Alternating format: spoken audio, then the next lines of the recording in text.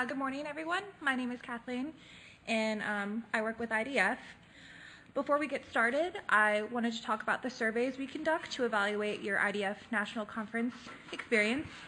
You should have received an email prior to the conference with the survey link, and we thank you for completing that pre-conference survey. We will also be notifying you of a post-conference survey where you can provide feedback on the session and all sessions you attend. After the conference, you will be notified through the conference app, and you will receive an email to complete that survey. We thank you in advance for completing it. Your feedback is absolutely vital as we understand the true impact of our conference. Additionally, be sure to create an IDF ePHR account and enroll in the PI Connect research study. Your de-identified information is combined with clinical data in the USIDNet patient registry, which gives researchers a first-hand account of what it is like living with PI. You can learn more and register at the kiosks located around registration. Questions will be answered at the end of the presenter's talk. Please write your questions on the cards, which will be picked up at the end of the presentation. The presenter will answer as many questions as possible during the session time. Now it is my pleasure to welcome you to Your Life, Your PI session, Selective IgA Deficiency, IgA. This session will be presented by Dr. Marc Riedl. Dr. Riedl serves as Associate Clinical Professor and Allergy Fellowship Program Director within University of California, San Diego School of Medicine, and is a member of the IDF Medical Advisory Committee. Please join me in welcoming Dr. Riedl.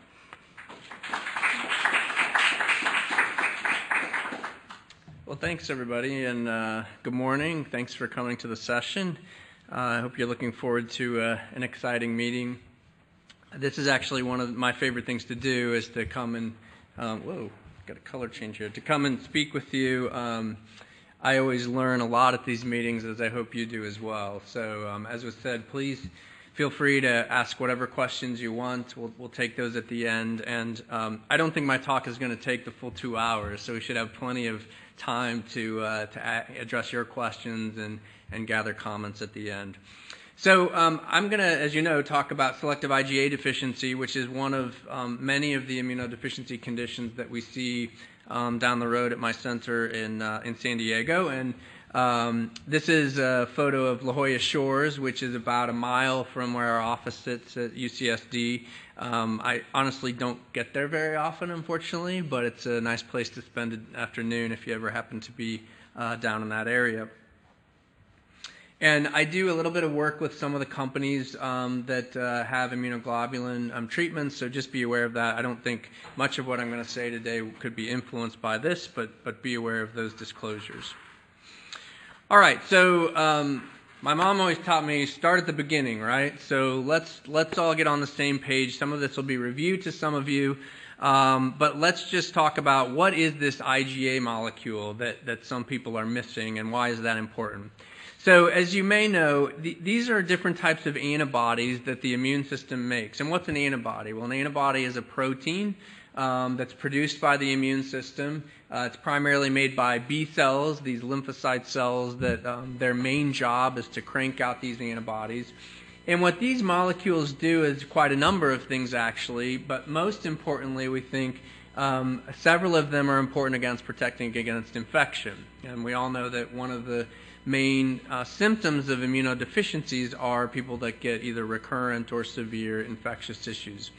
So the biggest one here that people talk a lot about is the IgG molecule.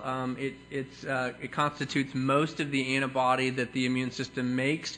But these others also are probably quite important. And so if we just go around I'll use the arrow here, if we just go around the group here, so here's IgE, that's the allergic antibody. That's what causes allergy issues in people if you make too much IgE. There's one called IgM, which is sort of maybe the prettiest of the group, right? We call it a tetramer, but that's a sort of 5 molecules all linked together. And this is mainly in the bloodstream. It circulates and is probably important for fighting infection at some level. And then the guy we're going to talk about here is IgA up in the right corner. And IgA is unique in a couple of ways. You see, it actually has, in addition to these antibody molecules, it has what we call a secretory component, which allows IgA to actually get out of the bloodstream and into the fluids of the body. So I'll talk about that more in a moment, but that's a unique feature of IgA.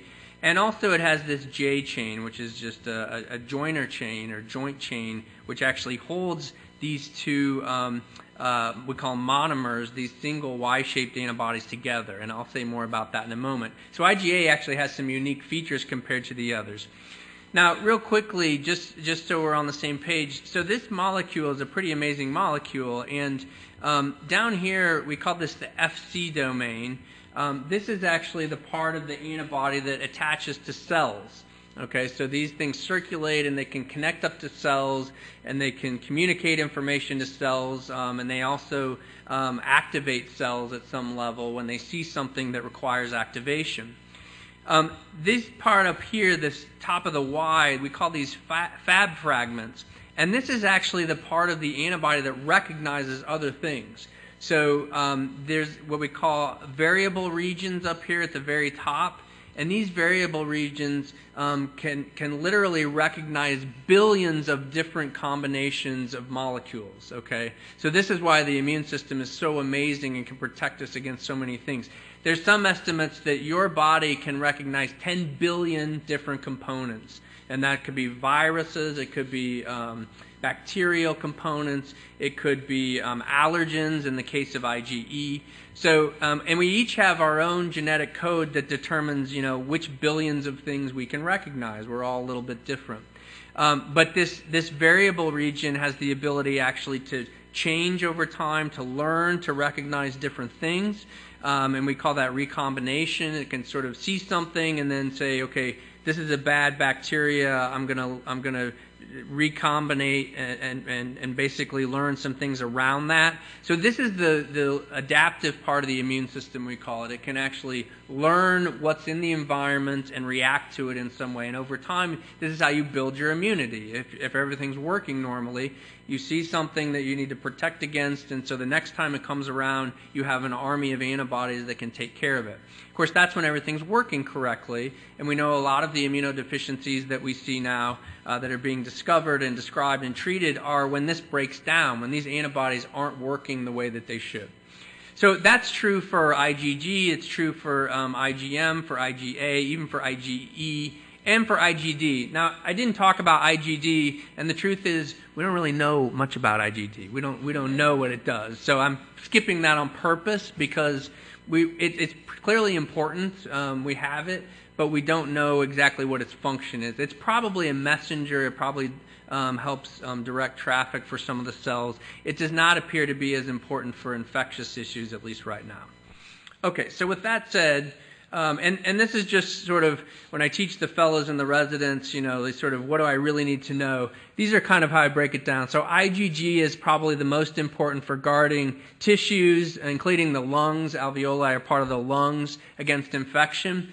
As I mentioned, IgM is that big molecule, and so mostly patrols the circulation, the bloodstream.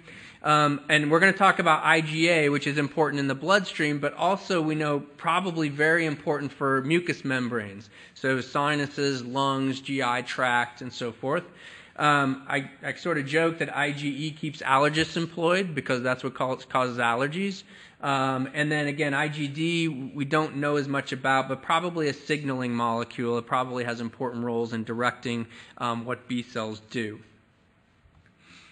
All right, so let's focus now with that sort of background on the IgA antibody. And I was doing the research for this talk. I was sort of surprised to find out this was only identified in the 1950s. So it's sort of relatively new as things go in science. It's actually the second most abundant antibody in human beings. So IgG is the most abundant, and you can sort of see here IgG accounts for almost 75% of the pie. So, as you go around and hear talks today, you'll hear a lot of talk about IgG deficiency because if you're missing that, you're really sort of likely to have infectious problems. IgA is here, and there are two forms of IgA. We're not going to spend a lot of time on IgA1 versus IgA2 because we really don't think it's that important which one you may be missing. But that does account for probably 15 to 20% of the antibodies, and then IgM, IgE, and IgD make up the rest. Now, I mentioned earlier there are these two types of IgA called monomeric or dimeric. And the only reason that's important really is that the monomeric, which I'll show you in a second, is in the bloodstream, and the dimeric is actually secreted into the sinuses, the lungs, even your tears have some IgA in them, and your GI tract. So this is what these look like. Again, a monomer is just one. It's one of these Y molecules. We saw that earlier. And monomeric IgA, again, most of it's in the circulation. It's in the bloodstream. And as I mentioned, what it does is we call these variable or Fab fragments here on the ends of the Y, that actually recognizes foreign antigens or foreign things, viruses, bacteria, and so forth. And when it does that, the purpose of that, of course, is that it can help destroy those microorganisms, because it can mark those things, and then the other cells can come in and actually destroy the microorganisms, the bacteria, the viruses. And we won't get into this in great detail, but there's, of course, a whole list of cells that do the dirty work of killing off these bacteria and destroying them. So this is one of the important roles of the so-called monomeric IgA circulating in the bloodstream. Now, the other type this is one of the unique things about IgA, as I mentioned, is that it's found in secretions.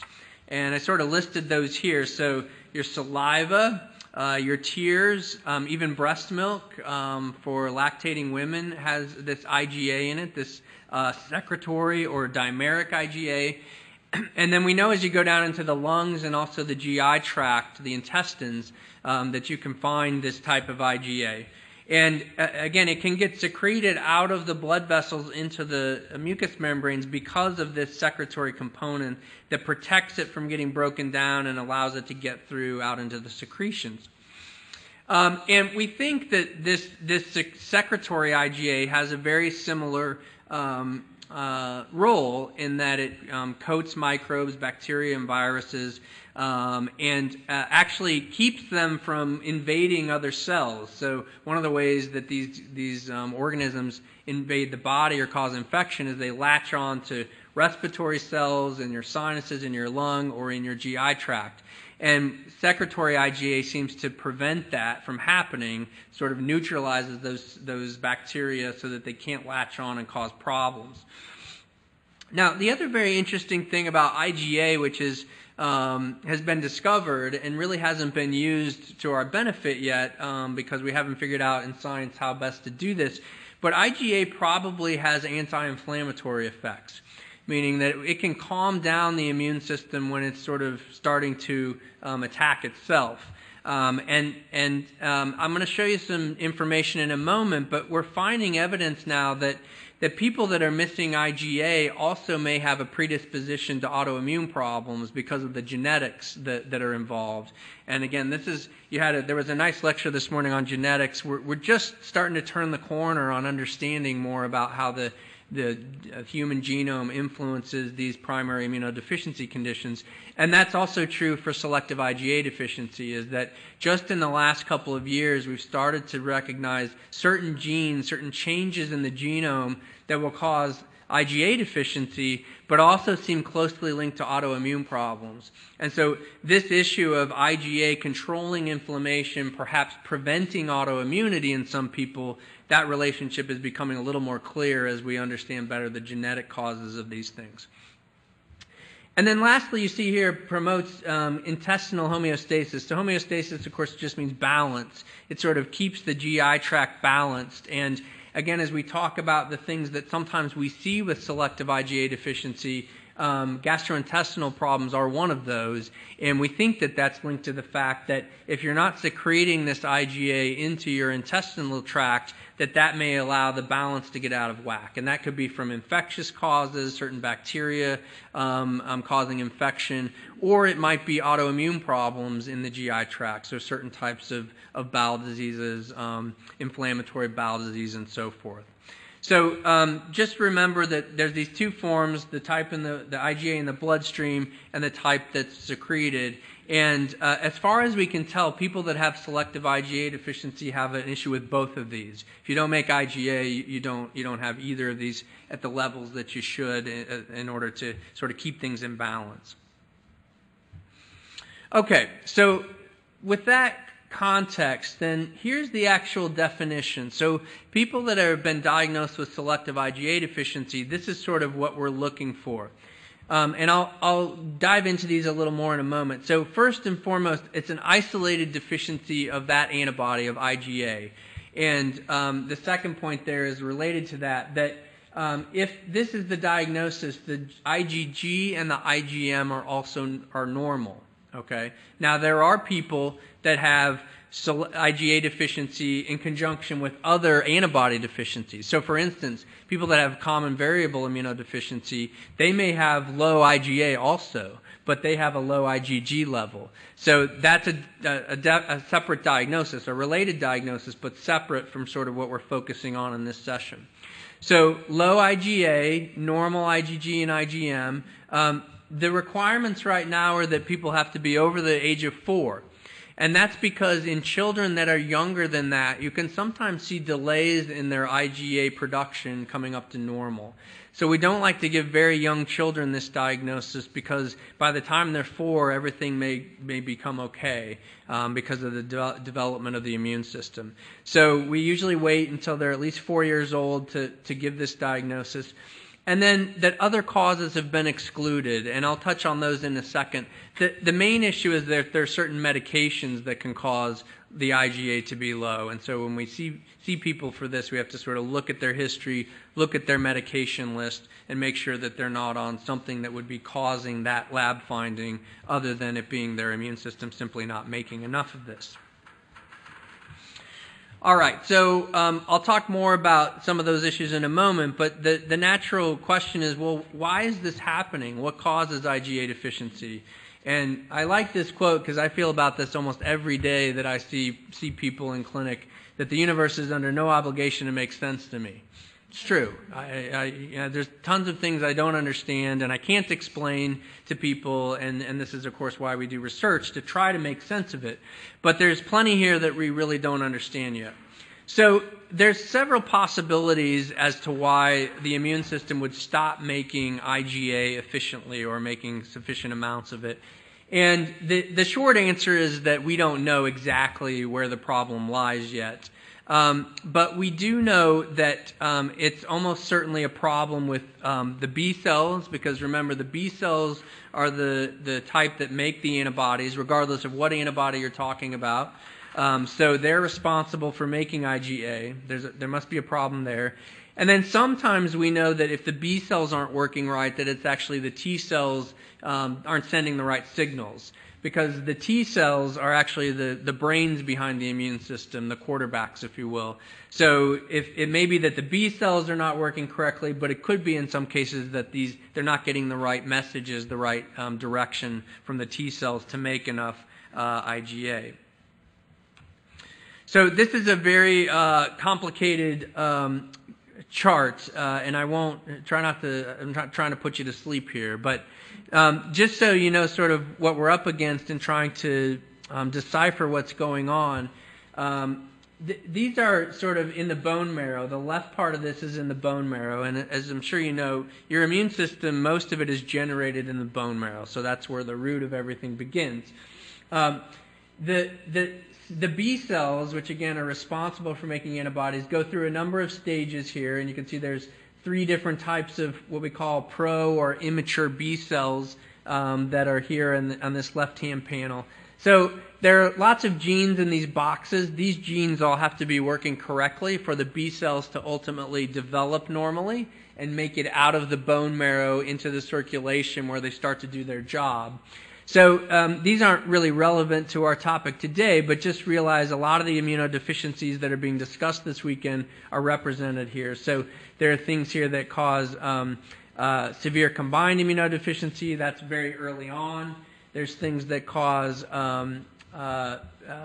hypogammaglobulinemia or agammaglobulinemia, low IgG. So this one here causes Bruton, the BTK gene, where the B cells simply never make it out of the bone marrow into the circulation. But for selective IgA deficiency, all these things seem to be working okay because we know that people with this condition have normal B cell counts. There are enough B cells in the bloodstream. That's one of the things we sometimes check during the immune evaluation. So we're now over in that blue portion in the periphery here, where we're counting the B cells. The B cells are working normally, the B cells have normal numbers. But here's where the problem starts to develop, and I'll draw a circle around this. You see here's IgA deficiency, your selective IgA deficiency. And it's at this point where you have B cells in the circulation, and they're making other antibodies. So you can see here's an IgM, here's an IgD. But for some reason right here, they're not able to produce IgA. Okay, and in fact, as I mentioned, if you measure in this diagnosis, you can find plenty of IgG, you can find plenty of IgE, but the IgA isn't being produced. And so the question becomes, why IgA? What's the specific breakdown? But that's where it occurs, and we know basically, stating the obvious, that these B cells are blocked from secreting IgA specifically. So in the big scope of things, everything else is working pretty well, but no IgA comes out of the system. And just for completeness, when B cells complete their development, many of them go on to become plasma cells. Plasma cells are the type of cell they're the machinery, actually the factories that crank out the antibody at the end of the day. And some of them go on to become what we call memory B cells. And these guys stick around for a while. They're the ones that are important if you've had an infection or had an exposure. You have memory B cells that actually, just like they sound, they remember what you've seen and are able to regenerate specific antibodies the next time around. So again, memory B cells right now are not known to be important for selective IgA deficiency, but they are important overall in immunity. And people who are missing memory B cells often have difficulty. They don't make the proper number or the proper types of antibodies and suffer from recurrent infections at times. So does this generally make sense to people? Just sort of, I just wanted to show you, here's where the breakdown is, kind of in the late phase, but it's an important phase where you're trying to make specific types of antibody. All right. So again, if you went to some of you may have been in the genetics lecture this morning. It was a very high level but important overview of where we're headed with immunodeficiency. And I just wanted to sort of reiterate, we're getting there. The technology is really advanced to the point where I think we're going to see some tremendous advances in the next 5 or 10 years. But just like Dr. Torgerson said this morning, this has been a real challenge in terms of the volume of information you have to get through when you look at the DNA of human beings. So anybody read War and Peace before? I haven't, I'll be honest. I'm waiting for the Cliff Notes to come out. But huge volume, right? It's 1,000 pages, I think, actually, is what they say.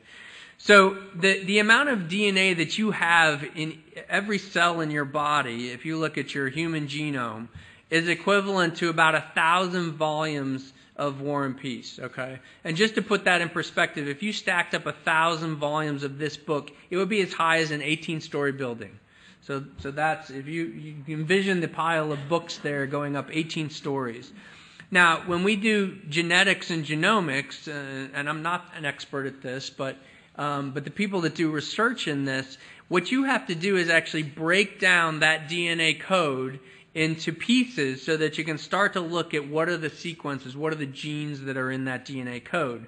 And so that's sort of like shredding this 18-story pile of books of War and Peace into a big pile of DNA, a big pile of codes of amino acids, okay? And then, if you're looking at a specific condition, whether it's selective IgA deficiency or CVID or chronic granulomatous disease, you've got to sift through this now pile of shredded data and try to find the one word that's misspelled, if you think there's a single gene. And there might not be a single gene. There might be 5 or 7 different genes that are misspelled or have mutations in them that lead to the condition.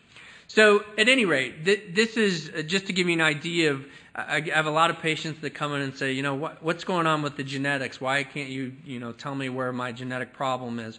Well, that's the challenge. And again, the technology is coming along. We're being able to do this faster, less expensively, but it has been overwhelming in terms of the amount of data that has to get sifted through. Now, the other thing that you heard, and I like this cartoon, not going to be easy, but let's start looking, that you're looking for the needle in the haystack for a lot of these conditions in terms of the genetics. The other thing that we've learned is that if you start looking at people that have a given condition, in this case selective IgA deficiency, you heard, I think from Dr. Cohn, some of you that were there, that we all carry mutations. We all have mutations that occur during our lifetime, every single one of us. It's just a matter of whether those mutations lead to a medical condition or a problem in terms of what mutation happens. So when we start to look at people, at the genetics of people, we've got to decide which of the mutations that we see in any given person are important for that condition we're looking at. So the short way to put this is there's a lot of noise out there. There's a lot of noise in the system that you have to cut through to find the one thing that might be important. And what we've learned over time is that the best way to try to handle that is to look at large groups of people with a given condition. And I'll just put in a plug again for the registry and the USID-Net. The only way we make a lot of progress in people with rare conditions like immunodeficiency is to sort of band together and start to look at large groups of people, because then we can start to see the signal from the noise, if you will.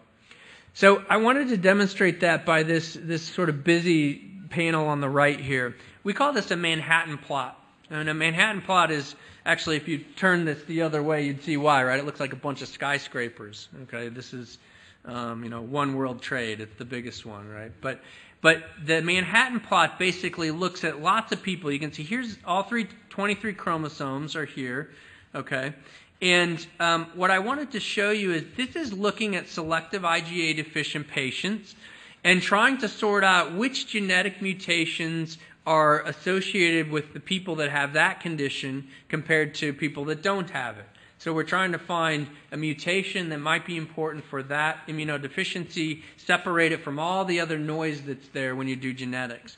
And I don't know if you can read this, but down here, in order to find these, and they did find, I'll talk about this in a second, they found in this case about 6 genes that seem to pop out and be important in people that have selective IgA deficiency.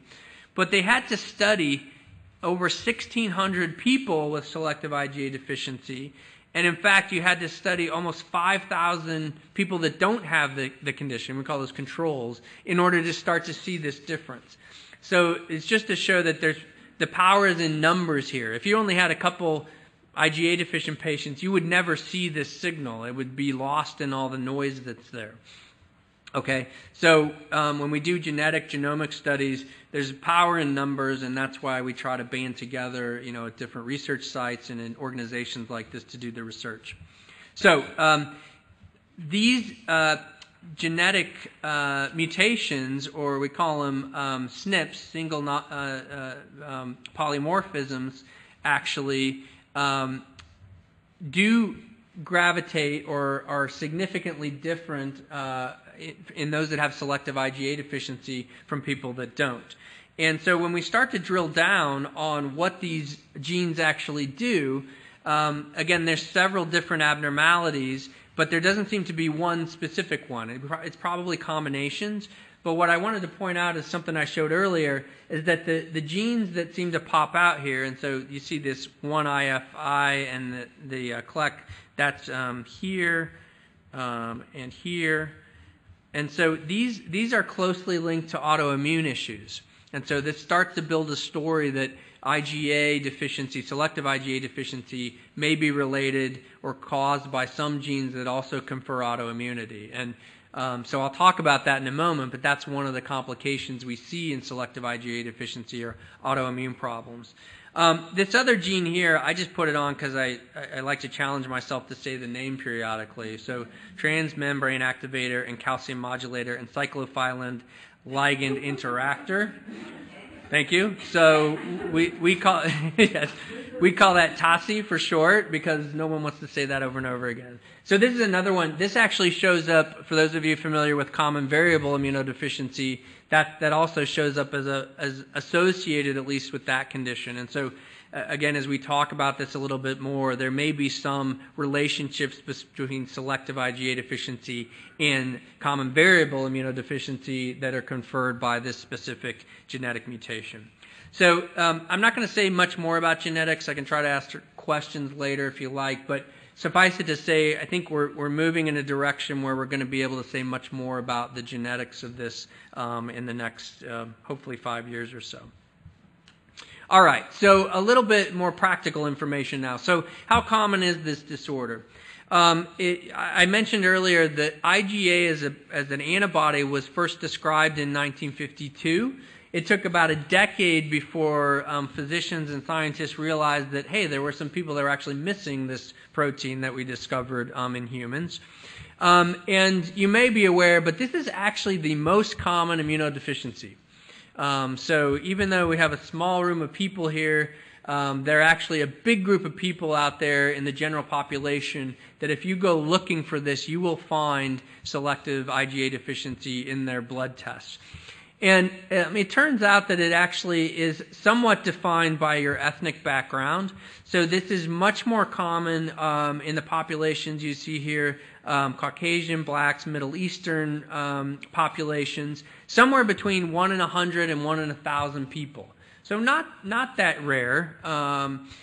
If you go to the Chinese or the Japanese populations, it's much less common there, somewhere between 1 in 1,500 to 1 in 2,000. So it depends on where you come from in terms of whether you're likely to have selective IgA deficiency. And this was just a paper that was published just this year, which doesn't project all that well, but it sort of gives you a flavor that it's very common in North America, South America, Australia, certain parts of Africa. But as you go to sort of the Far East, if you will, that's where you see much less prevalence. And so, again, we know most of these things are genetically determined. This sort of relates that fact that depending on where your ancestors came from, you may be more or less likely to have selective IgA deficiency. And to that point, the biggest risk factor for having IgA deficiency is a family history of either this or common variable immunodeficiency. So there have been studies now that show that if a first-degree relative in your family, so your parent, sibling, or a child, have either selective IgA deficiency or CVID, that you're 50 times more likely to have IgA deficiency yourself. And so we do see this running in families quite often. If you find one person with IgA deficiency, there's a reasonable chance that one of their relatives will also have that issue or a common variable. That said, it's not a sort of that predictable, and it's not that it's clearly passed down from generation to generation. So it doesn't mean that you'll necessarily have that if your parents had it, but there's a reasonable, an increased risk of having it if your family is affected. All right, so what does all this mean? We've talked about that people are missing IgA. The other antibodies in this condition appear to be normal for the most part. And here's one of the issues that I guess it's good news, but it can make it challenging for people that have selective IgA deficiency. That's the fact that most people that have this antibody deficiency are asymptomatic. And so we never see them in clinic. And we know the prevalence is as high as I mentioned because if you look at blood donors, if you go to the blood bank and start to just look at this, which is what they've done in the past, again, we know that somewhere between 1 in 100 and 1 in 500 people, at least in the United States, have this if you just test their bloodstream. But most of those people, probably about 2/3 or 70%, don't have any problems, or at least apparent problems from it. But again, that means that maybe 30% of people that have this do have clinical symptoms from it. And so I say it's a challenge because sometimes when you go to see a doctor about selective IgA deficiency, they'll say, "Oh, well, that's not a problem. It's not going to cause you any issues."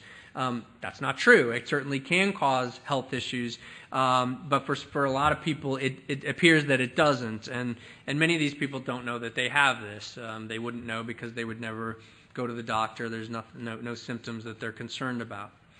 Why is that? Well, as we all know, the immune system is very, very complex. It's the reason we've made it this far in the world, I guess. We're not that fragile most of the time, unless you have a breakdown in the system.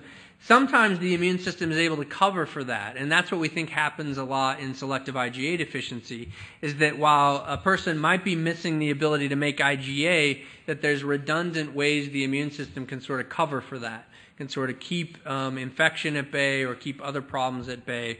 And one of those is one of those other antibodies. So IgM, there is some evidence that IgM may be able to do a lot of the same things that IgA does. And because of that, people don't know it's missing a lot of the time. They're able to sort of get by just fine without the IgA. And I put this up sort of tongue-in-cheek. You look at the internet, and so this is like, here's all you need to know about the immune system, right? Easy. So, the little piece that we're talking about is down here at the bottom. So you can see I've been telling you about antibodies and variable regions and the 5 types of antibodies. So this little area down here is the antibody system, and you've got all this other stuff that actually has very important roles in fighting infection and keeping things in balance. So the point being that there are times where you can be missing a piece or two and be okay, and that's probably why selective IgA deficiency is asymptomatic in some people. All right, so that said, though, as I mentioned, we know that this condition, selective IgA deficiency, does cause health problems for some people. And so we're going to spend a little time talking about those. I'm sure some of you in this room have experienced this, and so I want to try to walk you through what this is like, and then we'll move in the second half to talking about what do we do about it? How do we try to address these issues that pop up? So the most common issue is infection if selective IgA deficiency causes problems, and sinus and respiratory infections are at the top of that list. So most of the patients that I take care of with this disorder, this is really the major issue, is they get sinusitis, they get bronchitis, they may get pneumonia, and so we'll talk about that, but that's number one. The second most common is autoimmune problems, and I sort of set the stage for this because a lot of the genetic work that we're seeing now, again, relates. There seem to be associations between IgA deficiency and genes that also are known to cause or be associated with autoimmune disorders. So we'll talk about that. That can be a real issue for some people with this immunodeficiency. Thirdly, GI infections and GI disorders. We'll talk about that. Not as common as the first two, but certainly can be very problematic if that affects you. Allergic disorders. It turns out that people with selective IgA deficiency are more likely to be allergic than the general population. That's something we don't actually understand very well, because that relates to that IgE antibody that causes allergic reactions. But we know that people with IgA deficiency are more likely to have allergy problems than people that have normal IgA levels. And then I'll spend a little time on transfusion reactions, because this is actually, even in people who don't have any other symptoms from selective IgA deficiency, this is actually really important for your general health, because we'll talk about the reasons, but people with IgA deficiency can have very severe and dangerous reactions to blood transfusions or blood products, because your body recognizes IgA as a foreign protein, and so we'll mount a reaction to it. This is just, again, a little bit of fine print, but a review that was done a couple of years ago, and what I wanted to show you, these are numerous studies that have looked at groups of people with IgA deficiency in various parts of the world. You can see most of the globe is covered here. And here's infection, here's allergic conditions, here's autoimmunity. And what I just want to show you is the wide ranges that we see when people study this. So it depends on the people you talk to, it depends on the population you study. But you can see the people that suffer infectious problems, anywhere from 16% up to almost 90%. Allergic conditions, 13% up to 80%. Autoimmune issues, 11%, all the way up to about 32%. So we know that these are conditions that are complications that can develop. It's very hard to say with certainty what the likelihood is that any given person is going to get these problems. And the other thing I should point out is that these studies are largely done in people that come to the clinic with these complaints, right? So remember I told you probably 2/3 of people with IgA deficiency don't get any symptoms. They're usually not included in these studies because they're not going to the doctor saying I have an allergy issue or I have recurrent infection. So these are probably skewed a little bit on the high side in terms of percentages that have these issues. But nevertheless, we know they're problems, and it can be either very common to uncommon depending on the study that you look at. All right, so let's talk about the recurrent infections. I often say I missed a huge entrepreneurial opportunity in my career because I didn't think to make bacteria into fuzzy animals that people would like to have in their houses. Whoops. But the point here is that there are, of course, many pathogens that can cause infection. Most of these are, as I mentioned, sinus infections or lung infections in people that have IgA deficiency. And you know these well, but I've just listed, and we see lots of people with upper respiratory infections, colds, and laryngitis. Ear infections are particularly problematic in kids that have selective IgA deficiency. Sinus problems, bronchitis, and pneumonia. These are caused by a couple of major bacteria, strep pneumo and Haemophilus influenza. So you can pick out which one of these guys you think best represents those. The other issue that's important, though, not only looking at these infections, because we know these infections interrupt people's lives, they don't feel well, but there are, in rare cases, people that suffer chronic lung damage from these recurrent infections. And this is one of the things we really have to watch out for. It's more common in IgG deficiency and things like common variable immunodeficiency, but there certainly are reports of people with selective IgA deficiency developing bronchiectasis or chronic scarring of the lungs due to recurrent infections, usually pneumonia, but sometimes the bronchitis and sinusitis can contribute. So for people that do have this condition and do get recurrent infections, monitoring lung function is important just to make sure that you're not in that group that can develop more chronic lung issues. The GI infections are less commonly an issue. There's one bug in particular that can be a real problem player for IgA deficiency, and that's Giardia. Again, we see this one showing up in a variety of antibody deficiency conditions, but it is something that can be that needs to be watched out for. And for people that develop chronic diarrhea with this condition, that certainly needs to be looked for as a prime suspect. I mentioned that GI problems can be an issue. That could be infection, but it could be non-infectious. And this relates a little bit to the autoimmune issues that seem to pop up frequently in selective IgA deficiency. Now, the number one GI problem that's not an infection is celiac disease. And there's a very interesting link between selective IgA deficiency and celiac disease. If you go and look at people that have celiac disease, so of course that's an intolerance or an immune reaction to gluten that contains in wheat products, somewhere around 8 to 10% of people with celiac disease actually have selective IgA deficiency also. And again, I don't think we've worked out why that is, but there's clearly this, you wouldn't expect to see that many people with in the celiac population with that antibody deficiency. So we often say, you have to look for celiac in people that have GI problems with selective IgA deficiency. But on the flip side, people that have celiac disease, there's also often reason to look for this antibody deficiency as part of their condition. Ulcerative colitis and Crohn's disease are not as common as celiac disease, but these are inflammatory autoimmune bowel diseases that can show up in selective IgA deficiency.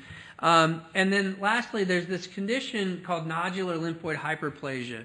And I included that as the picture just because it's sort of striking, maybe a little disgusting, but that's what the intestines look like in people that have this we call it NLH, nodular lymphoid hyperplasia. This is actually a collection of lymphoid tissue that starts to show up in the intestinal tract, and it can contribute to diarrhea, abdominal pain, some malabsorption of food and so forth, and nutrients. Again, not unique to selective IgA deficiency. We see this in other antibody deficiencies, but certainly can be a problem here. And so we'll talk a little later about evaluation, but this is another thing that has to be kept in the back of the mind if people with selective IgA deficiency are having chronic GI problems. All right, and then a few words about the anaphylactic reactions to the blood products.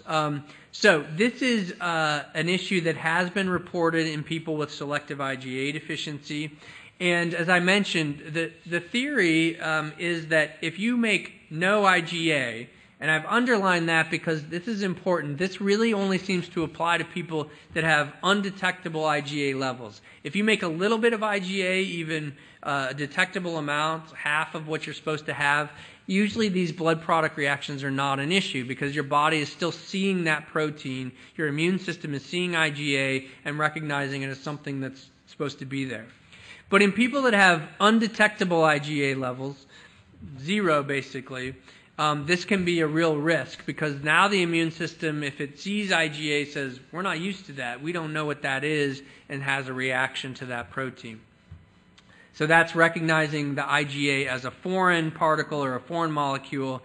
And there are actually a number of blood products that people may get during treatment, during surgery in the hospital, that have IgA in them. When they're processed from blood donors, they don't remove that from a lot of the products. And so you can get a little bit of IgA in that transfusion, your immune system reacts to that, and you can actually have serious anaphylactic reactions, allergic reactions.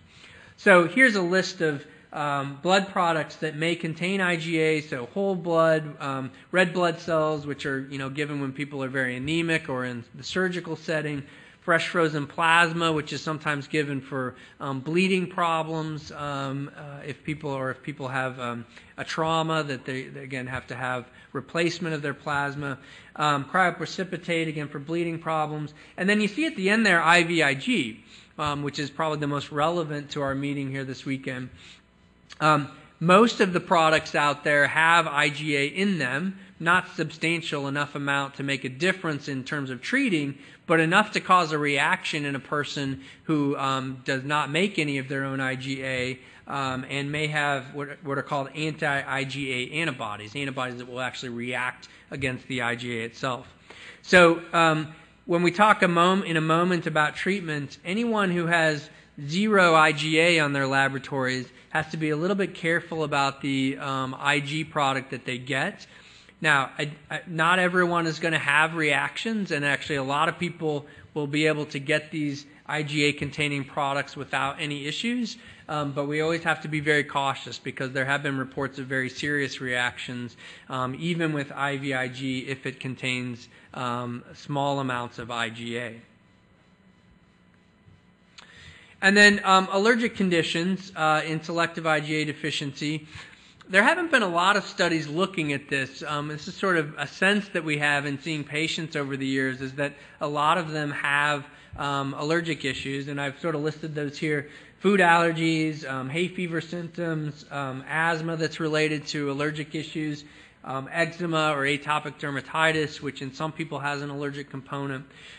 There was actually, I just pulled this, there was a study this year, it was only 81 patients, but it showed that 45% of the people that had selective IgA deficiency did have an allergic condition. And just for reference, we think that about 30 to 40% of the general population has allergy issues. So this is a little bit higher than you would expect to see in the general population. And so allergy is something we have to, we of course tell people you got to be on the lookout for, and we sort of have to manage it like we would anybody else with allergy. But the point being is that there seems to be a higher risk of allergy in people with selective IgA deficiency.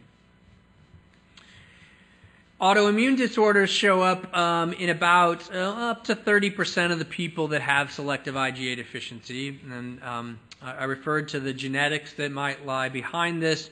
There's a long list of potential autoimmune issues that we can see. These have been reported in people with selective IgA deficiency with some frequency. So lupus, thyroid problems, diabetes, vitiligo, which is a depigmenting skin condition, arthritis, either rheumatoid arthritis specifically or other inflammatory types of arthritis, and then something called immune thrombocytopenia, which is where platelets become very, very low, probably because the immune system is attacking them and removing them out of the circulation very rapidly. So these are, again, things we have to be on the lookout for, and this can be a real problem. These can lead to a lot of pain, a lot of suffering, morbidity in people that have selective IgA deficiency. And in my experience, it's probably the number 2 issue behind the recurrent infections that some people get. The other thing we know from looking, again, at blood testing mostly is that the prevalence of autoantibodies in people with selective IgA deficiency is higher. So many of you have probably had this sort of testing. If you go and look to see, is your immune system attacking your own body, making antibodies against your own tissues, we see that that's fairly common in people that have selective IgA deficiency. And that may be even without developing any symptoms. So usually we only do that testing when we're worried about a specific autoimmune condition. But in research studies where they look at groups of people, we see that this sort of points to that propensity to develop these problems. You find these antibodies even before people develop any symptoms of an autoimmune condition. And this is sort of an interesting thing to keep in the back of your mind. If you are a woman and you have selective IgA deficiency, there are actually false positive pregnancy tests that have been reported because there's something called an anti-heterophile antibody. Again, this is a type of autoantibody that we know will actually interfere with some of the pregnancy tests on the market, make them falsely positive. So that's something just to again put on the radar for people that have this condition. It can sort of interfere with some of the normal tests that are done. The other thing to keep in mind if you have this diagnosis of selective IgA deficiency is that it's actually important over time to keep your eye on the ball with your physician and make sure that you don't develop some broader immunodeficiency issues. Now, these two down here, DeGeorge and severe combined immunodeficiency, these are usually diagnosed during childhood. So these are kids that have, more severe problems that develop or have what we call syndromes. They have other symptoms, cardiac issues, and so forth that are related to immunodeficiency. So usually these are sort of become fairly obvious. But particularly in the older population, teenagers and adults, there are people that have selective IgA deficiency that will progress over time to develop either common variable immunodeficiency, so their IgG starts to drop along with their IgA being low, or they could develop specific antibody deficiency or IgG subclass deficiency, which are a little more nuanced but certainly can confer even a greater risk for infectious complications. So this is more of a monitoring issue. Remember, I mentioned that to make this diagnosis, IgG and all the other antibody tests should be normal. If those start to become abnormal over time, then it may be that the selective IgA deficiency is evolving into some other more significant, I won't say more significant, but more profound, broader antibody problem. And this is one of the reasons once we identify people that have selective IgA deficiency, of course we want to see them back to manage the issues related to that, but we also want to see them back to test periodically and make sure that, that we're not seeing further antibody deficiencies develop.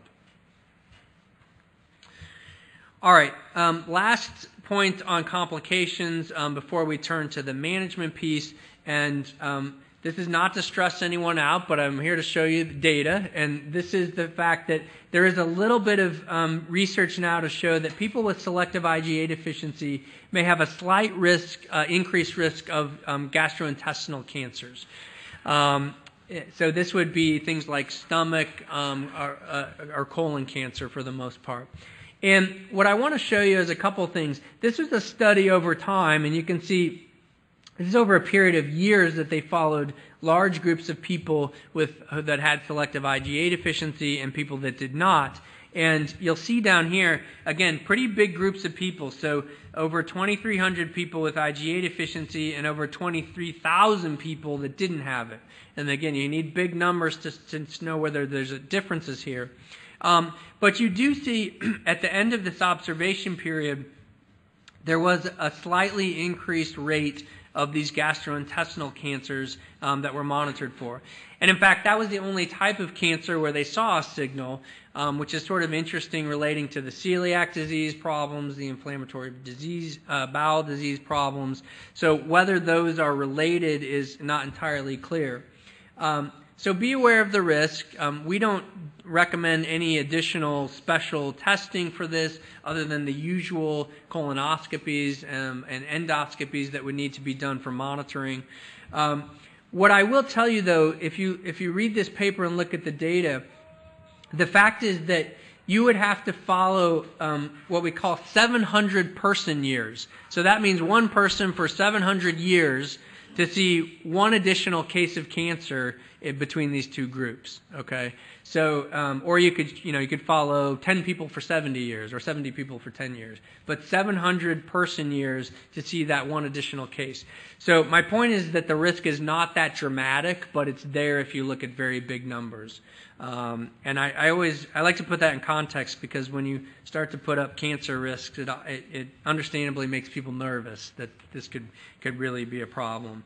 And so that's why I put this up. So, we recognize that, we follow it.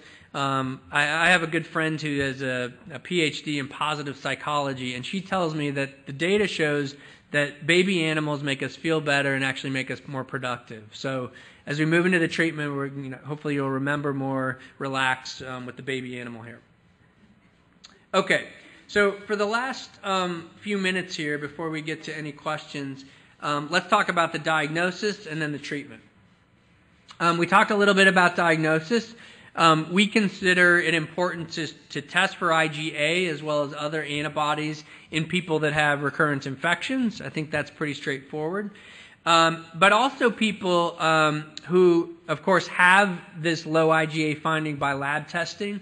And the interesting thing is, I don't know if this has happened to any of you, sometimes this is found by accident, actually, because either other testing are done, or in fact, when celiac blood testing is done now, they send an IgA level along with that at a lot of laboratories because part of their test for celiac depends on there being some IgA in the system.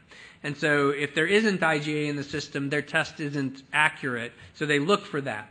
So we do get referrals from people who have had celiac evaluation and they found, oh, by the way, you don't have any IgA in your bloodstream. So sometimes, that's how people show up. I got a test that showed my IgA was low. Okay, let's talk about the other problems. Do you have any of those that we need to be concerned about?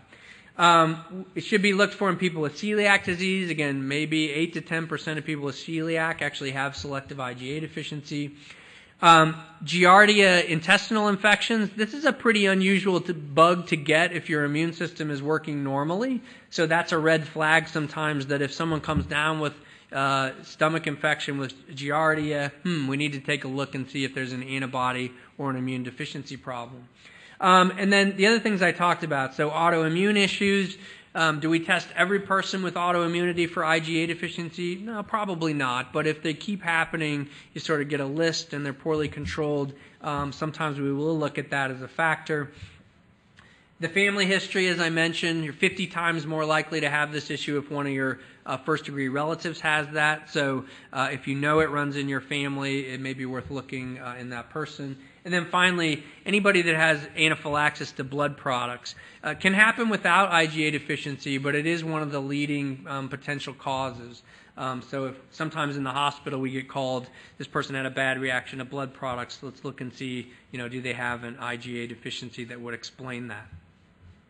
And this is just for your reference. Of course, there's numbers attached to these. IgA in the middle here. We typically like to see it between 60 and 400. And on the right side there, when we test the immune system, it's always important to consider the level and the function. We don't have a functional test for IgA right now.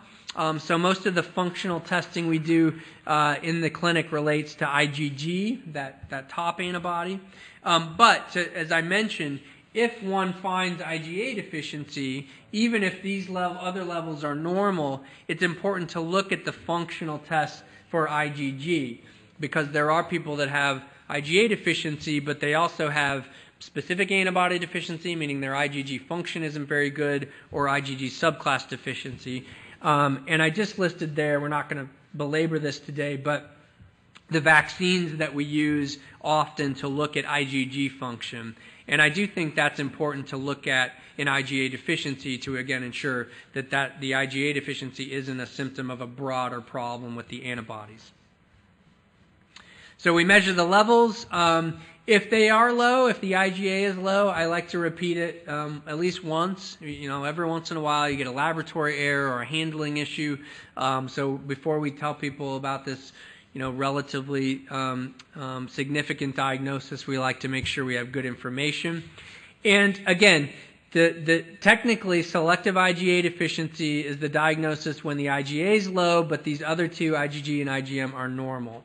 And recently, we've sort of started to break down IgA deficiency into these two categories. So the severe or definitive deficiency is really undetectable. Most of the laboratories out there can't detect a level less than 7. So that's you won't see 0, you'll just see it's less than 7, which is, for all intents and purposes, 0 or undetectable. And then there's certainly a group of people where it's less than normal, so it's less than that 60 or so that we like to see, but it's greater than 7, so you can measure it. It's in the system, but it's not as high as it should be. And, a lot of people have levels in the 20s or 30s in terms of their IgA. So we call that partial or probable selective IgA deficiency. And really the difference between those two is the blood product issue. If you're in this group, you have to be concerned about reactions to blood products that get IgA. If you're in this group, not so much, because your body has some IgA. It won't recognize external IgA as foreign. Okay, but otherwise, everything that I sort of told you about is pretty similar for these two groups. Now, a couple other points. Every once in a while, I'll have somebody come in and someone sent their IgA level on their saliva, or usually it's saliva. I'm trying to think if I haven't seen tears. I haven't seen GI secretions, which I'm glad about. But anyway, this can technically be done. You can take saliva and see how much IgA is in it. But so far, it's not been shown to be useful because it for the most part, reflects what's seen in the bloodstream. So you can get the same answer by just the blood test, which has been validated and is a more reliable measurement. And then, sometimes there's other tests. I mentioned people might measure IgE to see if there's this allergy component to the condition, blood counts, liver tests, looking for other things that would be related to the IgA deficiency. But mostly we're focused on the levels and then making sure that there's not other antibody problems associated with that low IgA. One of the criteria I mentioned is that you got to rule out other causes of IgA deficiency. So, honestly, the two causes here are either your immune system isn't making it correctly, that's the most common thing, but that could be that during the first few years of life, the immune system just hasn't matured. So remember I said we usually wait till after age 4 to make this diagnosis. It could be that your immune system isn't making antibody because there's a bigger problem, such as we see in common variable immunodeficiency. So we look at that question with the IgG levels and function. But the other explanation that we have to be aware of is that you're taking some medicine that's suppressing the IgA production. And it's a relatively short list of medicines that cause that. The biggest one is anticonvulsants. These are anti-seizure medicines. And every year I see a couple people that come in, they need to take their seizure medicine, no one does that for fun, so it's necessary. But it can actually, there have been numerous reports of those drugs, for reasons we don't understand, actually preventing IgA from being properly produced and secreted. So if that's the case and they can't stop their medicine, sometimes we try to adjust to a different medicine that'll accomplish the same thing. but sometimes we just have to live with that and, of course, deal with whatever issues the IgA deficiency causes. Blood pressure medicine called captopril, an anti-inflammatory called sulfasalazine. This is used mostly for inflammatory bowel disease. Thyroid medicine, and then another immunosuppressive drug called cyclosporin. The good news is, of all these medicines, cyclosporin is the only one that seems to have, in rare cases, permanently stop IgA from being made. These other drugs, if you stop them, the IgA tends to come back to normal levels. So again, you can't always stop these medicines, but we look at the list and we make sure that that's not the reason that the IgA is low, as opposed to a primary immunodeficiency where the immune system just isn't functioning normally. So then the next question is, if you establish the IgA is low, then we look for, as I mentioned, other antibody issues, and this is particularly important for people that are having recurrent infections, which is the number one reason people come to attention and they're diagnosed with selective IgA deficiency. So I showed you that earlier, but we look at the IgG function by testing to specific vaccine responses. We may look at IgG subclasses, because in some people the subclass deficiency could be an important issue. And then for infectious problems, it's very important that we address that, and sometimes looking with imaging. And so for those of you that have this and suffer a lot of sinus or respiratory issues, we do like to make sure that there's not an anatomical factor, some blockage that's causing recurrent sinus problems. If there's bronchitis, pneumonia, then we like to make sure that there's not been damage to the lungs with either x-rays, or more commonly now we've moved to chest CT scans. So these are, depends on the person. We don't do this in every person, of course, with IgA deficiency, but if infection is the issue, then that's certainly something that needs to be considered. What about the autoimmune or allergic issues? Well, the additional testing depends on those problems, right? So for autoimmune issues, this could be GI problems like celiac disease. It could be arthritis issues. It could be thyroid disease. So we really have to sort of focus on what are the symptoms that the person's having and do additional testing to drill down on those problems. And I already mentioned this, but for celiac disease patients, their blood testing may be negative, falsely negative, because they don't have the IgA that's necessary for that test to work correctly. Allergy issues, as an allergist, we do a lot of this, not just in IgA deficiency, but if people have asthma, if they have hay fever, if they have food allergies, we of course have to address that. We've got to do the testing, find out what they're allergic to, and then either treat with medications or sometimes desensitizations or allergy shots and things like that to treat the allergy issue that may be associated with their IgA deficiency. All right, so this is sort of the management piece now. And I say this, do no harm, because a lot of people that come in with this are actually asymptomatic. It's been found on a laboratory test. They're understandably concerned about it. But we always tell them, listen, if you haven't had symptoms with this, there's a good chance you won't, that you'll sort of sail through just fine. So we don't want to get too aggressive and cause more problems with treatment that's not necessary. But of course, the management depends on how the person's doing. At the end of the day, we don't treat numbers, we treat people.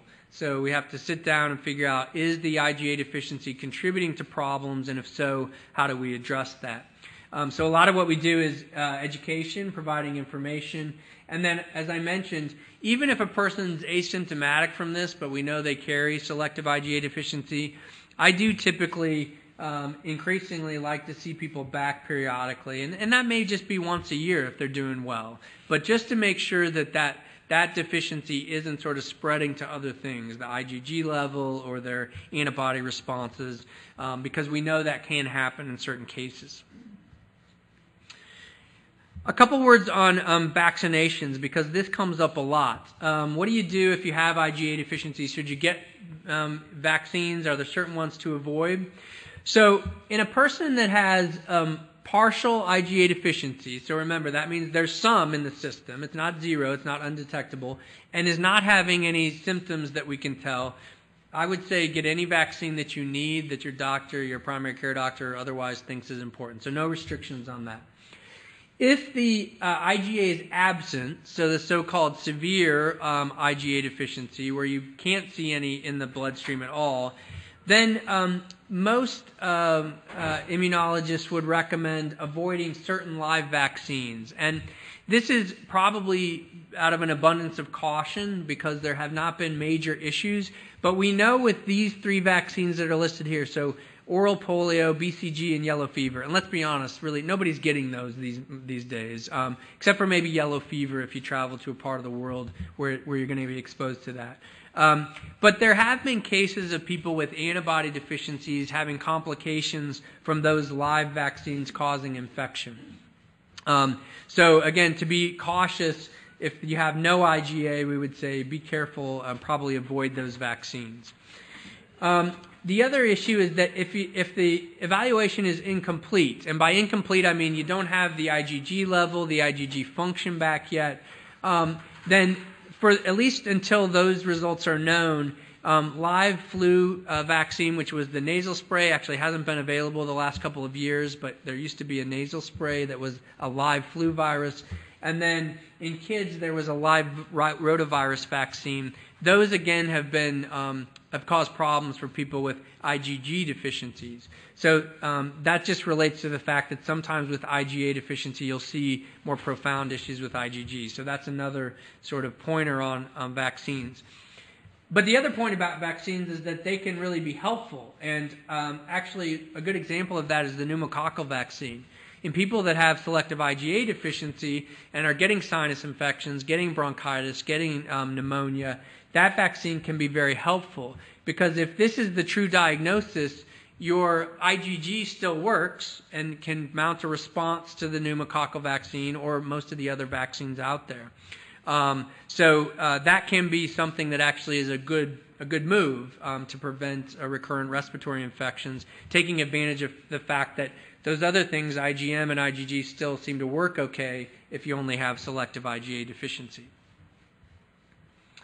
All right, and then I want to circle back just for management for the blood transfusion issue or the blood product issue. So just to reiterate, this is important, as far as we know, only for people that have complete IgA deficiency, that's undetectable in their bloodstream. And the diagram there is just to show you when people have allergic or anaphylactic reactions, their B cells see a foreign antigen or a foreign particle, and they instruct the plasma cells to make now IgE. Remember, IgE is the allergic antibody, and that links up with the mast cells over there. And then when you see this exposure, this antigen exposure again, that IgE is all loaded up, and it gets very specific for that molecule, and it triggers the mast cells to fire off. And that's what causes a massive allergic reaction, all those mast cells releasing histamine and so forth. So in this example, the IgA actually acts as the antigen. If you have no IgA in your body, 0, then this is a foreign particle. And remember, if you have selective IgA deficiency, you're still capable, and in fact, the data would suggest more likely to make IgE than the average person. So therefore, you could be at risk for that IgA being recognized, and then with an exposure, like a blood transfusion, that IgA becomes a trigger for the mast cells to create an allergic reaction. Now, these anti-IgA antibodies can be measured. And in fact, you can go to your doctor, and whether they want to or know about it, you can send an anti-IgA antibody to the lab. It's commercially available now. The issue has been that test is not a perfect predictor.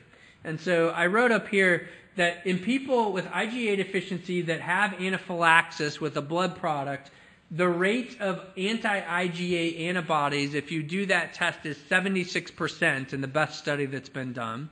So that means that 24% of the people still had a bad reaction but didn't have those antibodies on the blood test.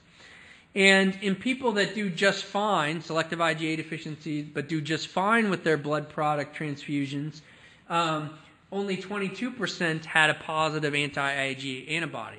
So again, that means that there are people out there that have anti-IgA antibodies that have no problem getting blood products. So the blood test is not perfect, and I don't, you can use it. I put down here, you can use it as kind of a risk stratification. Are you at higher risk or lower risk of having problems with blood transfusions? But it's not going to tell you for certain whether that's a problem. So we actually, you can consider screening. That's a conversation to have with your doctor. But at the end of the day, everybody has to be careful because that test is not a black or white answer as to whether a transfusion will cause a reaction in an individual with selective IgA deficiency. And so this is one of perhaps I think one of the most important recommendations generally to people that have severe IgA deficiency is this idea of being aware of this potential problem. Having a medical alert bracelet or necklace, and I haven't looked at this in a while. I went online and they got really fancy ones now, so you can be very fashionable with your medical alert bracelet. They even have, I don't know if you can see, this is supposed to be a Spider-Man one, so for kids, it's not you don't have to be, you can be cool and have a medical alert bracelet. But that should say a couple of things. One, that you have selective IgA deficiency, and secondly, just being very explicit that there's a potential risk with IgA-containing blood products. Because, God forbid you're ever in a car accident or something where you can't actually tell them, or your family member's not there to tell them, this could actually prevent, a major issue from occurring in an emergency situation. And the reason for that is that there are actually what are called washed or IgA-depleted products. So hospitals are able to get products where the IgA has basically been extracted from what you need to get, which reduces or eliminates the risk of these reactions occurring. There's also transfusion specialists. There's a branch of hematology that this is what they do. They help sort out these potential risks with blood products. So the hospital, knowing that, they may be able to bring in experts to help with that. And then, like I said, you always have to be careful. Regardless of all the precautions, just that the team that's taking care of you knows there's always some slight risk of reaction to blood products with IgA deficiency, and that they can, they're ready to treat that reaction should it happen. These reactions are very treatable. You stop the infusion, you give things like epinephrine or allergy medicines, and most people will come out of it okay. But again, preparation is important, being prepared. So then back to the complications. We've talked about sinopulmonary infections, respiratory infections, and the management here is, I think pretty straightforward for those of you that have been living in the immunodeficiency world.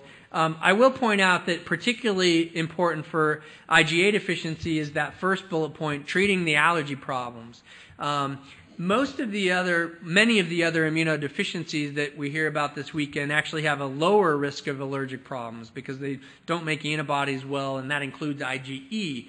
This is the opposite. It looks like people with IgA deficiency have a higher rate of allergic issues. So we can't overlook that, or we're sort of shooting ourselves in the foot. You've got to treat the allergy issues as well as the immunodeficiency problem. We treat infections aggressively with antibiotics, of course. Some people will consider prophylactic antibiotics. I have mixed feelings about prophylactic antibiotics because they do come with side effects in a lot of folks, either side effects from the medicine, GI effects, rashes, allergic reactions. And we do worry about resistance developing in some cases if you have to use chronic antibiotics. So sometimes we'll do it seasonally. A lot of folks have more trouble during the fall and winter months with infections. So perhaps in some cases not year-round antibiotics, but using prophylactic treatment during those seasons that are worse. And then finally, for infections, immunoglobulin treatment. So this is a little bit controversial, but certainly there are individuals where IgG treatment would be considered with selective IgA deficiency. It's a little bit tricky because it's never been studied rigorously or proven that IgG replacement helps selective IgA deficiency. The other issue is that, as I mentioned, immunoglobulin that has IgA in it can sometimes be a risk to people that have, that transfusion reaction to it. There is an IgA-containing, IgA-depleted IVIG product, so that's that's a consideration if one's going to do immunoglobulin. And it's probably important to select that product, we think, at least initially for safety reasons. But at any rate, this is a possibility in people that are really severely affected by recurrent infection with selective IgA deficiency. And again, I would just reiterate, it's important to look and see if there are other antibody deficiencies, IgG problems, subclass deficiencies, functional antibody deficiencies, because that really lends more support to IgG replacement. I'll just reiterate, IgG replacement is just that. It doesn't replace the IgA sufficiently. It doesn't replace IgM sufficiently. So what you're really doing is try to cover up that other deficiency with extra IgG. And it doesn't address the root problem. And if all else fails, if your infection may be antibiotic resistant, but let's see how it responds to intensive litigation, right? So that's the world we live in sometimes.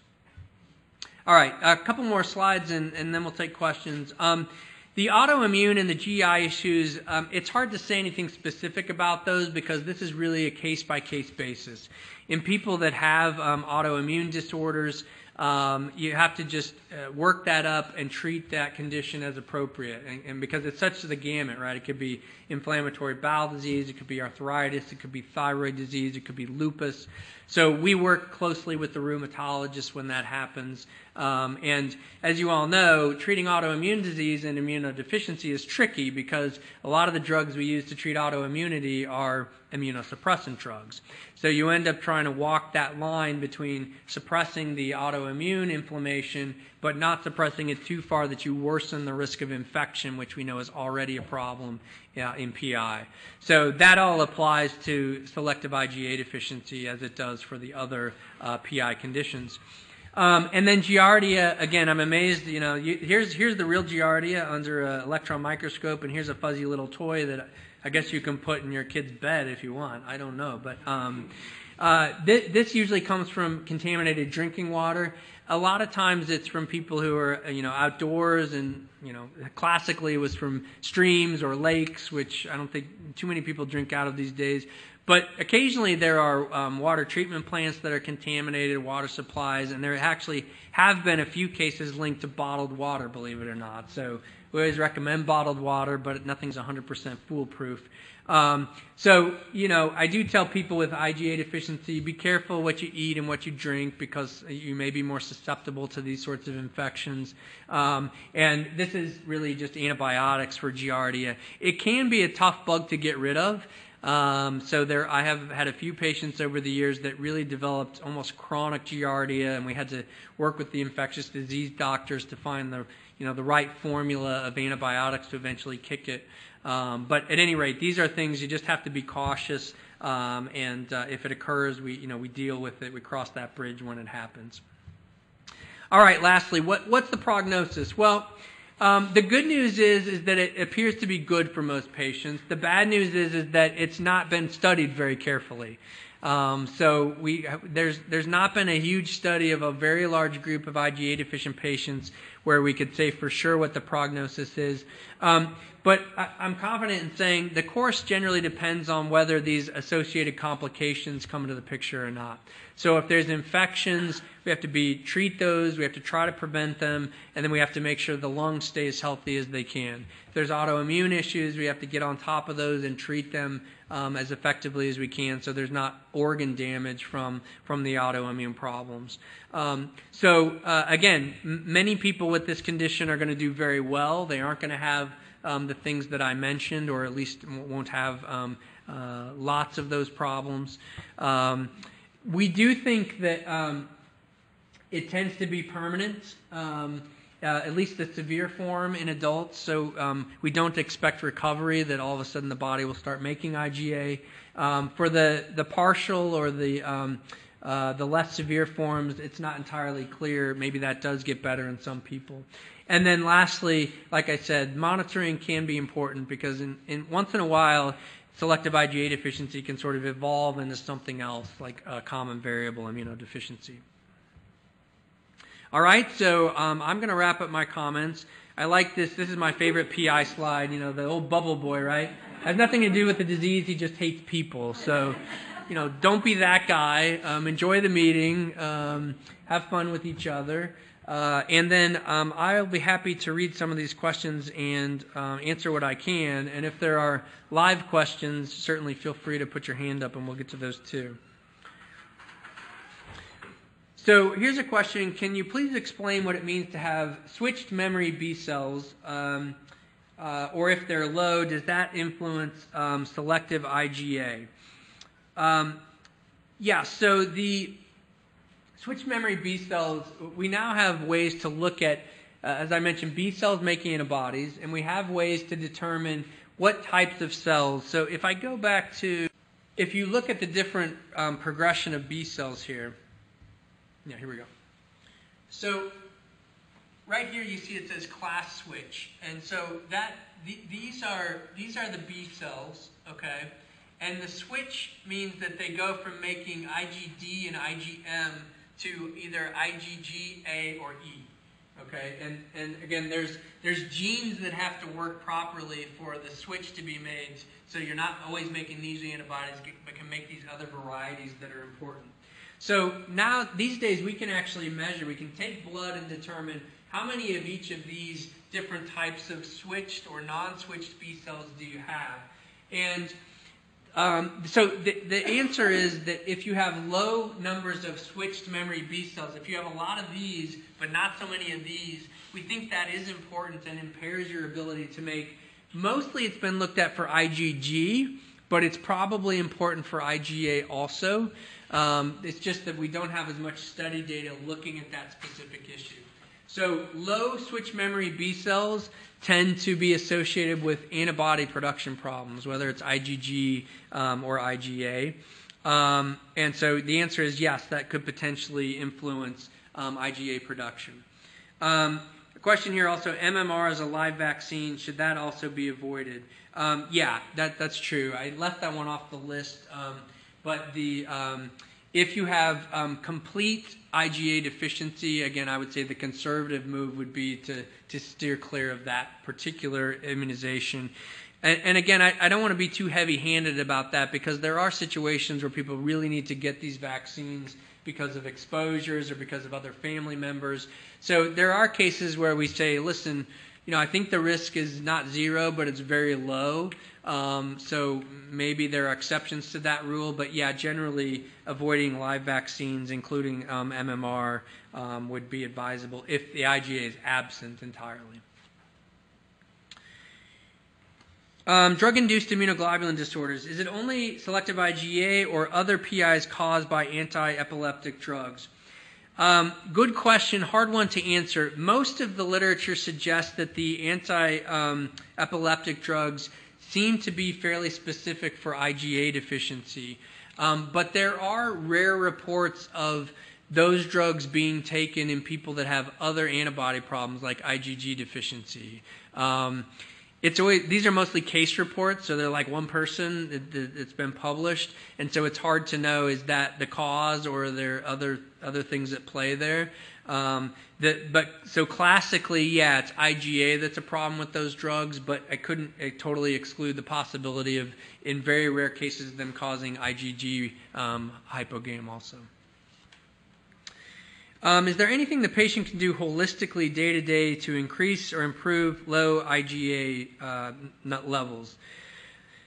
Unfortunately, no. Nothing that's been proven. I get this question a lot because I think we'd all like to live healthier lives and do something to make the antibody levels better. But so far, none of the so-called, I guess, complementary or holistic treatments have been shown to help with that. I mean this nicely. I tell my patients, it's all the stuff we were taught in kindergarten, right? I mean, get enough sleep, eat a healthy diet, try to get enough exercise, don't hit other people.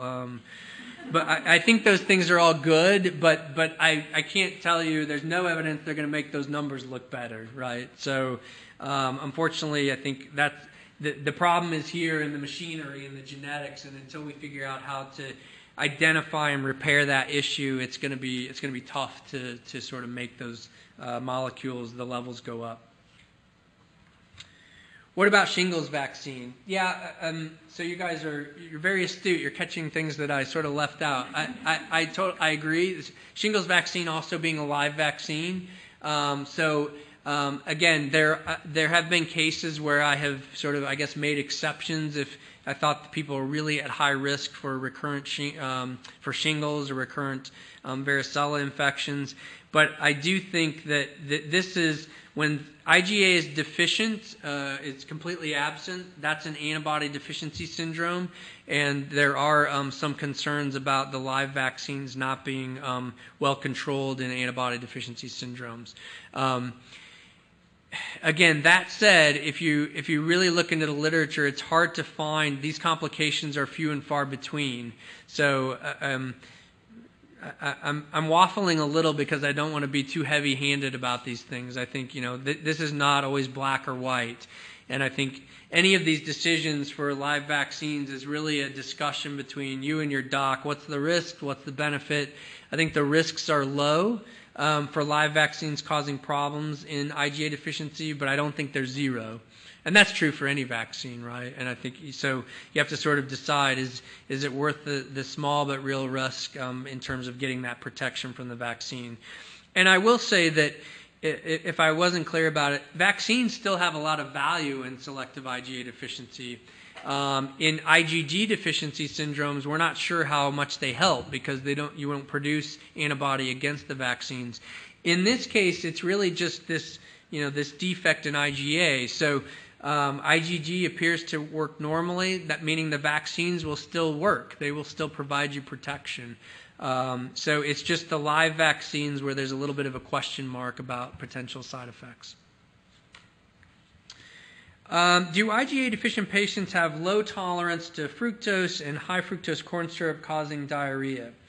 Not that I'm aware of, but there is some evidence that certain sugars like this in certain people, the GI tract simply doesn't break things down very well.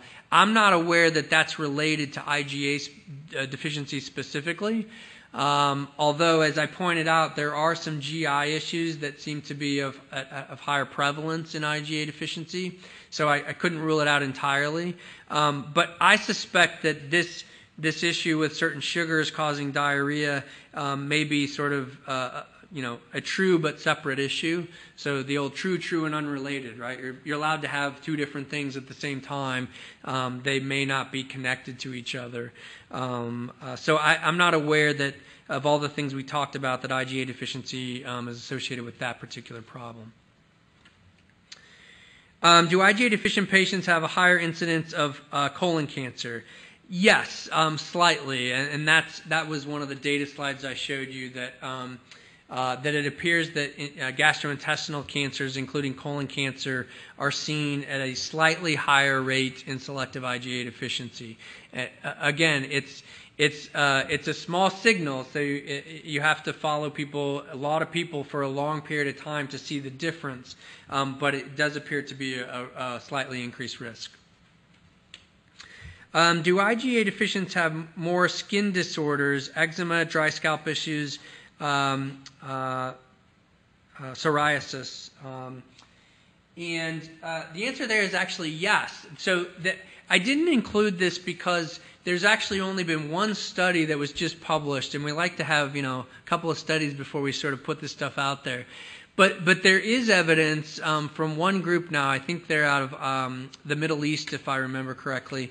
The ones that showed up when they looked at skin disorders were atopic dermatitis, and acne, actually, believe it or not, was up there. And I think there was one other skin condition, but it wasn't all dermatologic conditions, but there were a few where it appears they're more common in people that have selective IgA deficiency. So that if that's something you're going through, yes, that could be related. And again, the reasons for that are not entirely known, whether this is connected to the autoimmune issue for things like psoriasis, or whether it's has to do with infectious issues on the skin related to things like acne. The reasons aren't known because this is sort of a new finding in the last couple of years. But that also is probably going to need to go on the list here pretty soon in terms of associated issues. How does IgA deficiency contribute to sinus infections? So the thought with that is that sinuses, respiratory infections, and GI infections, as we talked about, because IgA is secreted, it's one of the important secretory antibodies that sort of goes out into the mucous membranes and the fluids in the nose and the lungs and the GI tract to neutralize bacteria, to protect against the toxic or inflammatory effects of bacteria. Since it's one of its important roles and it's missing in this case, we think that that's probably the primary reason that sinus infections are such a big deal for some people with IgA deficiency. Another one I didn't mention, which sometimes people ask about, is dental problems. So some people with IgA deficiency will have much higher rates of cavities, tooth infections, and so forth. And that's because, again, the saliva has a lot of IgA in it as one of the means to kind of keep bacteria in check in the mouth. So if you're missing it and those other compensatory mechanisms don't take over, sinus infections, oral infections, lung infections appear to be more common, at least in some people. Not everybody, but in some people.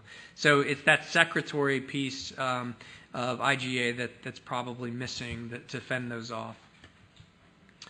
And then how often does selective IgA deficiency progress to CVID? We don't know the percentages. That's never been looked at in a good study. I would say it's very rare. In my experience, less than 5% of the time. So it's not something I would, if you have selective IgA deficiency, it's not something I would lose sleep over because it's unlikely to be the case. But because CVID can become a much more severe issue in some people, it is something we again keep in the back of our mind. And for people that have IgA deficiency, like I said, it's worth having a look every so often at those other antibody levels to make sure that it's not evolving into CVID in those, I'd say less than 5% of cases. Yes, ma'am. I don't respond to cephalosporin, and I noticed you had cephalosporins up there. None of them have worked for me as an antibiotic. Okay. Is that related? Resistance to the cephalosporin antibiotics? No, that's just dependent on the person actually, and sort of the bacterial flora that happen to have set up shop and caused problems for you. So there's no specific antibiotics that are better or worse in general for infections and IgA deficiency. It just depends on the person. So if those haven't worked well for you, then that's just you, and they still may work well for other people with IgA deficiency. Sure. I'm immune to almost all the antibiotics. I'm absent IgA, manufacturing lectin. Okay. And I don't know where to go from here because of the IG. I had one doctor tell me possibly subQ on the IG because level 1's not even clearing up infection. Okay. And I really don't want to get into IV antibiotics if I don't have to. But my doctor is not wanting to give me antibiotics at all because the CDC is saying you got to have 3+ temperature. I never have. Yeah. And I can be sick with a 1 degree. Yeah. So the question is, what do you do when you have antibody deficiency and the antibiotics are either not working or some people can't tolerate certain antibiotics? What are the next steps? And I would say so. Mannose-binding lectin, which we didn't talk about because it's in my big picture of the immune system, it's another part of it. So mannose-binding lectin is. It's not important. It's up there somewhere.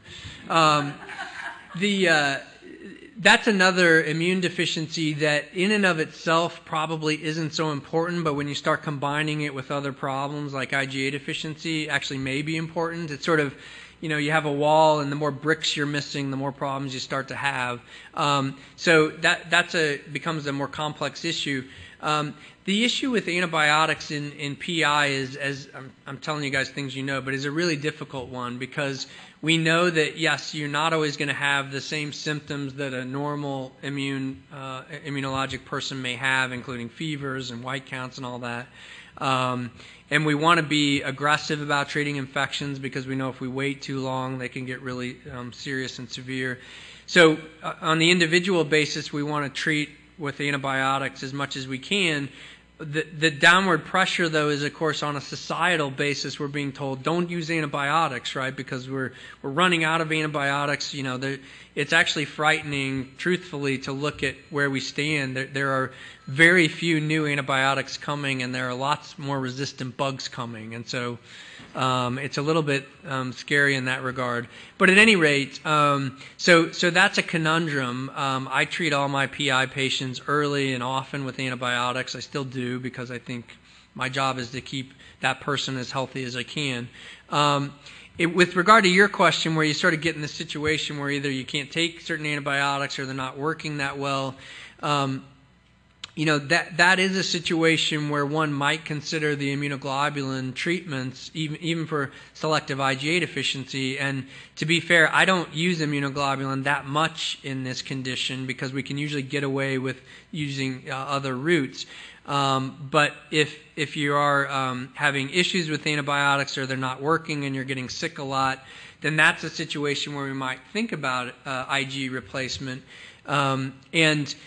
What I would say about that is if you have absent IgA, either there's an IV product that has depleted IgA, low IgA amounts, or the data suggests that sub-Q treatment has been quite safe. Now, the FDA labeling still says don't use this in people that have no IgA, but the studies on subcutaneous immunoglobulin in people that are missing IgA has actually not shown safety issues. So it looks like people tolerate that IgA being given within the IgG product when it's given sub-Q much better than if you give it intravenously. It's just the way that the immune system reacts to these things. Well, any of the subcutaneous immunoglobulin products. So there's one called Hizentra, there's one called Cuvitru, Gamunex, GammaGuard. There's actually several of them out there. Anyway, that again, you have to sit down with your doc and talk about your situation. I can't tell you the specifics on that, but that would be a consideration because the sub-Q appears to be a safer way to go if you're at that point where that has to be tried. Any last questions? All right, you got an extra 15-minute break, so that's not so bad. Thanks, guys. Appreciate it.